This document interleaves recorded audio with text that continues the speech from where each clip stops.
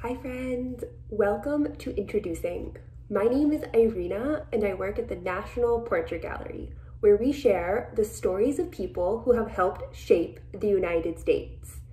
Each week for Introducing, we shine a light on some of this country's history makers and their portraits.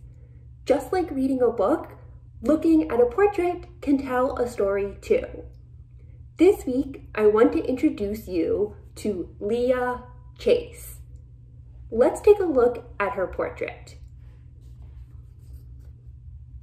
Leah Chase stands in a white apron with a pink hat.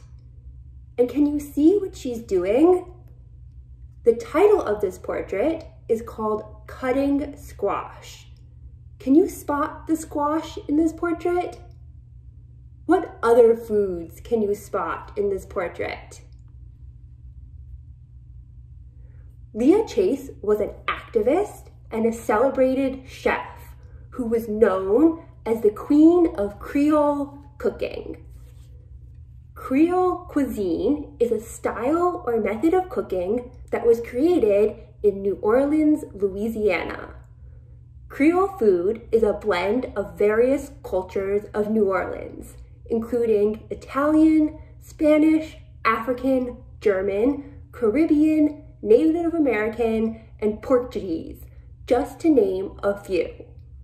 Leah Chase was known for cooking foods like fried chicken and gumbo.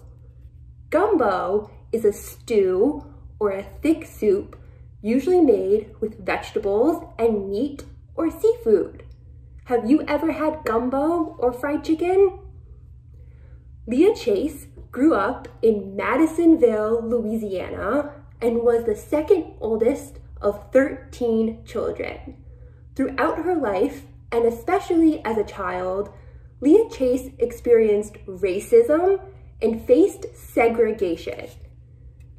Segregation is a practice in which people are separated based on race. Black children like Leah Chase were not allowed to do many things with white children. They were not allowed to eat together, take the same bus, or go to school with each other. And because her town did not have high schools for Black children, Leah Chase moved to New Orleans, Louisiana with her aunt.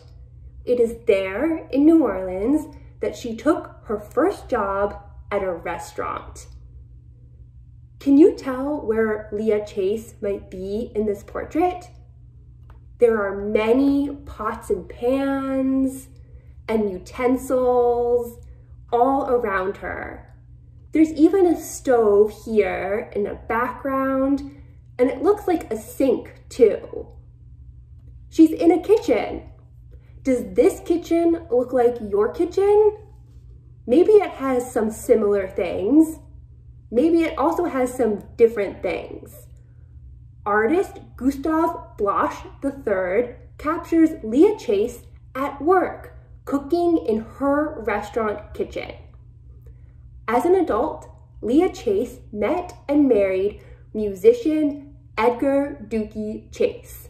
Dookie Chase was a jazz musician and owned a sandwich shop with his parents. Leah Chase worked in the sandwich shop, and soon she encouraged the Chases to expand their shop and make it into a finer restaurant called Dookie Chase's Restaurant. In a time where Black people and white people were not allowed to eat at the same restaurant, Dookie Chase's Restaurant in New Orleans became the first upscale restaurant where Blacks could gather to eat. Dookie Chase's became a meeting place for many leaders and activists of the civil rights movement. Diners knew that at Leah Chase's restaurant, they were safe. Leah Chase also hosted voter registration meetings, which encouraged people to register to vote.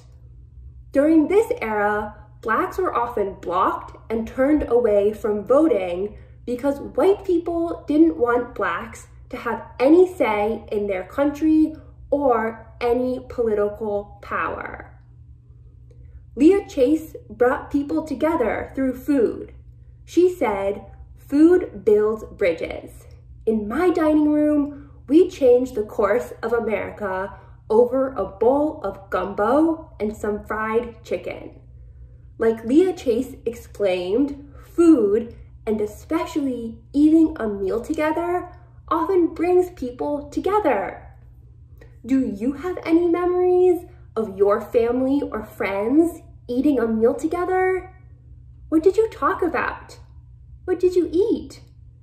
Leah Chase cooked food for people, strangers and friends alike, for around 70 years.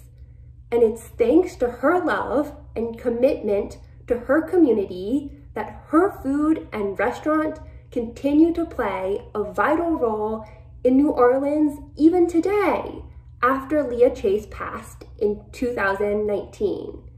And Dookie Chase's restaurant is still serving food and bringing people together.